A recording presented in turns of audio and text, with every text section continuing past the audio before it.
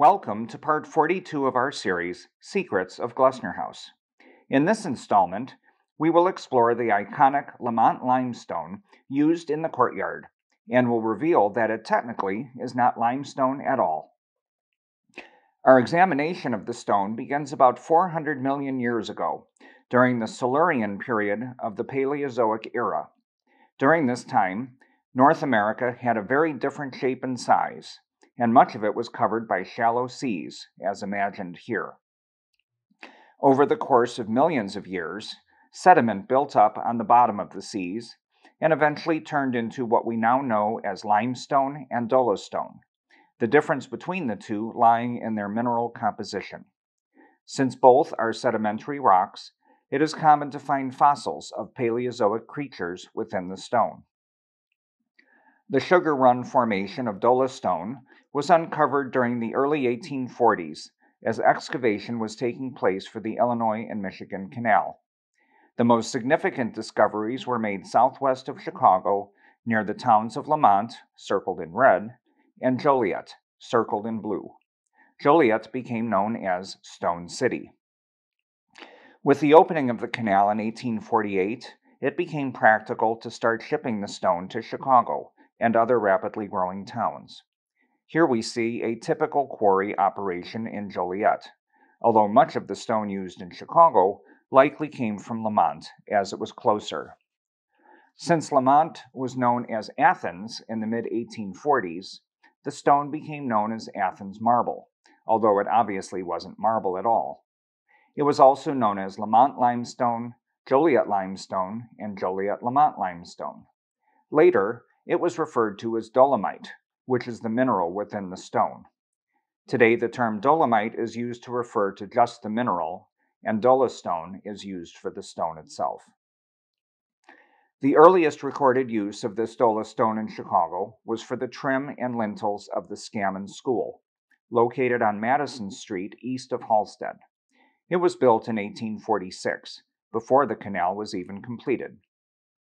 By the 1850s, the stone was being used to fully clad the exterior of buildings. Here we see the original Chicago High School, designed in 1856 by Chicago's first professional architect, John Van Osdel, in partnership with Frederick Bauman. It stood on Monroe Street, east of Halsted.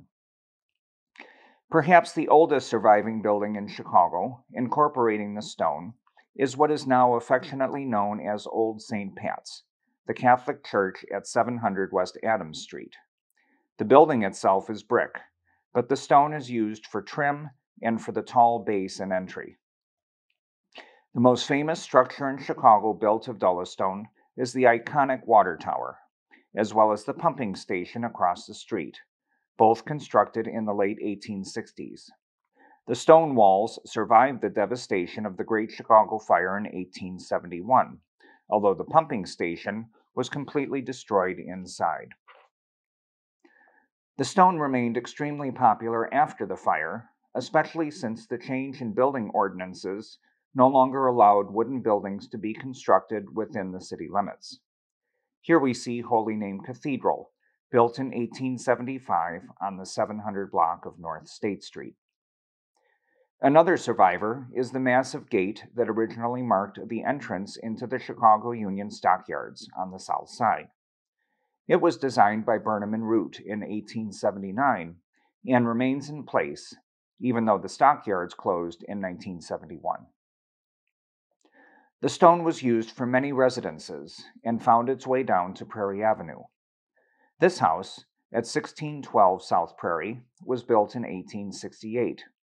Houses such as these were known as marble fronts, a reference to the stone being called Athens marble.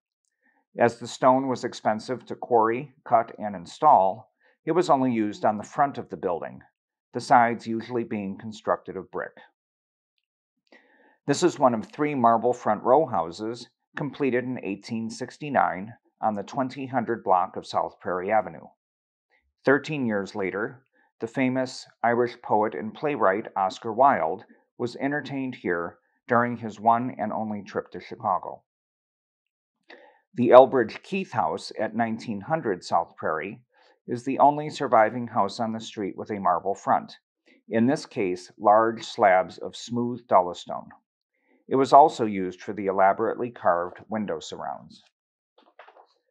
When the Glessners met with Richardson in 1885 to plan their new home, it appears John Glessner suggested using the local Lamont limestone.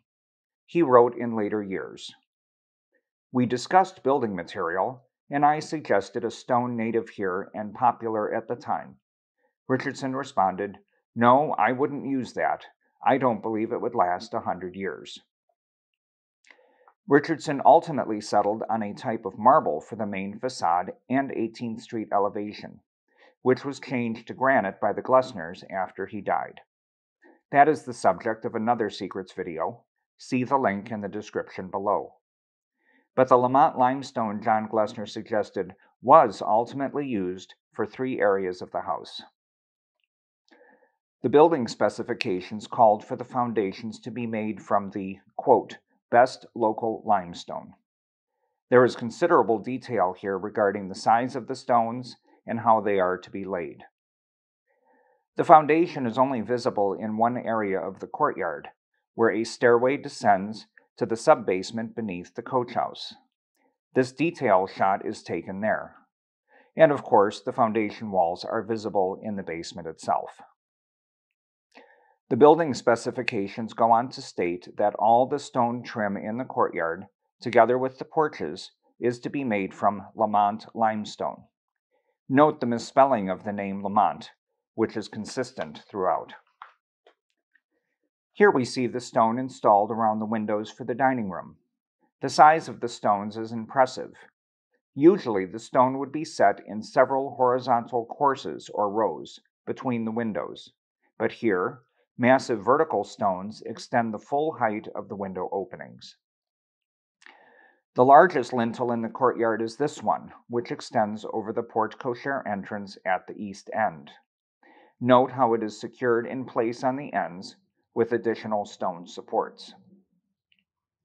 Stone was used for all the elements of the curved porch, including the stairs, landings, trim, and the oversized equivalent of the newel post. An interesting feature of the stone can be noticed here. When the stone is freshly cut, it is an off-white or gray color. Over time, the stone oxidizes to its recognizable creamy yellow color due to the presence of small amounts of iron. In this image, the 2 steps and newel were replaced during the rebuilding of the porch in 1999. They still retain their gray color. The other elements, including the landing and the surround of the schoolroom windows, are original and display the yellow coloration that comes with age. Even though the appearance of the courtyard, with its Chicago common brick walls, is much simpler than the street elevations, it is still surprising that the Lamont limestone was used here, given Richardson's assertion that the stone would deteriorate over time. This has been the case, especially on horizontal surfaces such as windowsills, as limestone will absorb water. The sedimentary layers break down over time, causing the stone to flake off. The use of the stone on the Glessners' home occurred at the very end of its popularity. Having been used for nearly 40 years by the time the house was built, its tendency to deteriorate was being noticed.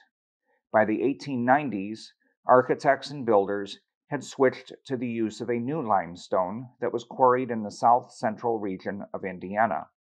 That stone, properly known as Salem limestone, is commonly called Indiana limestone or Bedford limestone, the latter a reference to the town closest to the quarries. The Kimball House at 1801 South Prairie Avenue, directly across from the Glessner House, was completed in 1892 and is an excellent example of the use of Bedford limestone. Note how uniform the gray color is and how crisp the intricate stone carving is, 130 years after it was executed. Lamont limestone was called for in one other place at Glessner House, for the sidewalks, the originals of which have long since disappeared, no doubt due to their deterioration through years of rain and snow. During the late 1970s, When the Prairie Avenue Historic District was created, new stone sidewalks were installed, although Valder's dolostone was used, its source being a quarry near the small town of Valders, about 70 miles north of Milwaukee, Wisconsin. The building specifications note that the slabs of stone were to be huge, for example, to accommodate the 8-foot width of the main sidewalk on Prairie Avenue, and the slabs were a full 6 inches thick. 1 foot of sand beneath provided a stable foundation. In this early view of the front entrance, we can see the huge slabs of limestone in the foreground, which in this area were 11 feet in width. These slabs would have weighed around 3 tons, so one can imagine the difficulty of transporting and setting them into place in the days before mechanized equipment. An excellent source of information for learning more about limestone, dolostone, and all the various types of stone used in Chicago buildings is Chicago in Stone and Clay, a guide to the Windy City's architectural geology, written by Raymond Wiggers and published in 2022 by Cornell University. Selected information in this video was taken from that book. We hope you have enjoyed learning more about the history and uses of Lamont limestone, or more correctly, dolostone, a popular building material in 19th century Chicago that found its way into the courtyard at Glessner House. Tune in next time when another secret will be revealed.